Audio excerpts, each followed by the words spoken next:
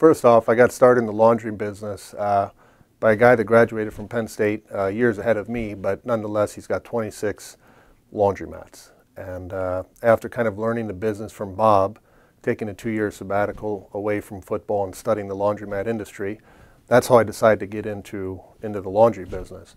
But the next obvious step for me to grow my business seemed to be to go to where everybody else was going with app-based businesses. Everybody's always on their phone, on their computer, and it made sense for me to try to grow my business through using an app or at the click of a button. Wash Club Cleveland's simple. It's simply a phone app or an app on the computer that enables you at the click of a button to have your laundry picked up and returned to you within 24 hours.